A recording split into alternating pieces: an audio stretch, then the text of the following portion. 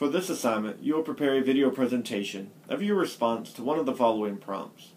For Learning Module 4, which covers Chapters 10, 11, and 12, you will choose one question and post your response video in this thread.